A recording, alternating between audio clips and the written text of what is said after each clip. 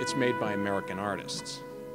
Education equals jobs, and in a creative economy, arts education is vital.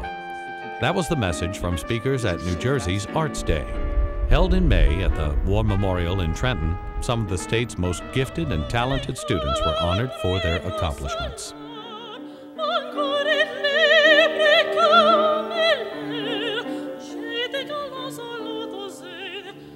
And there were numbers, too. A new report was released analyzing the results of a statewide census measuring the delivery of arts education for every student in New Jersey today. Over 99% of public schools participated. At its very core, this is about determining to what degree students are able to participate in the arts as are required by the state core curricular content standards. This is New Jersey's second arts education census. The first, published in 2007, set clear goals that made a difference. We saw the changes in grade weighting. We saw the changes in the graduation requirements and how that was implemented across the state. All of that came from the data from 5 years ago. We identified per pupil spending at per pupil Holding arts educators to spending account is important because the arts teach skills that are essential for young people seeking work in the 21st century. Well, do you remember? No. Tell us, Ellen. You wanted your father dead, didn't you? You wished him dead, didn't you? The job I don't know market what you're for talking them about. is going to rely on them being more creative, more intuitive, more imaginative, because the landscape for most employers these days is changing dramatically all the time. So they need a workforce that's flexible and can adapt.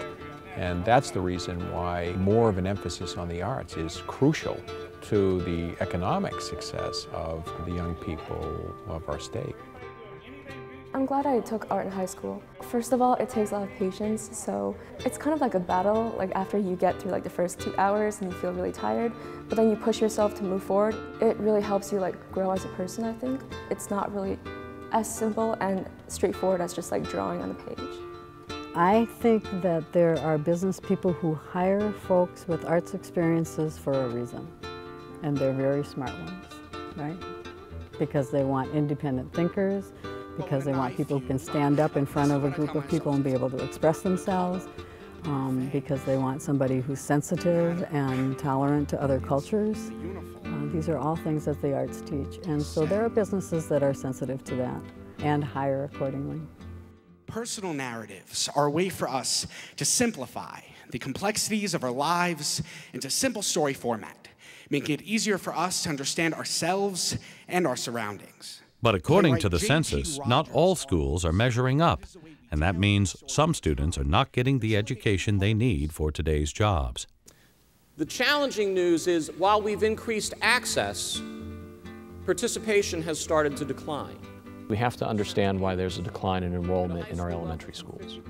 That is the most troubling data point for me, is that student participation in arts programs at the elementary level declined from 86% to 80%. And at the elementary level, the arts are required.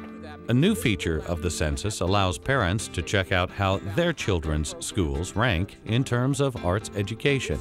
And that at least gives the parents some information to go in and begin to have a conversation with a principal or with the Board of Education to go, why is it that our school is not faring as well as maybe some other schools in our district or some other schools next door?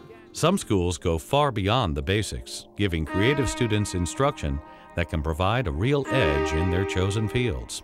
We have a number of programs that are career-oriented in the Arts and Communications Career Cluster. And actually, we are one of the leaders in the country when it comes to pre-professional training, supported with rigorous academics as well.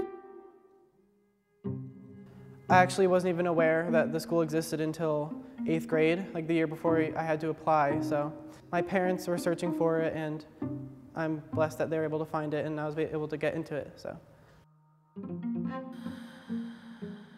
it's one of my first choreographic works that I did just by myself, so it's pretty cool.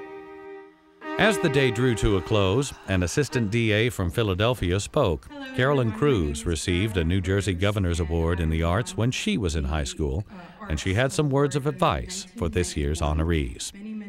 I'd say really hold on to that element of creativity that is propelling you, that is moving you forward.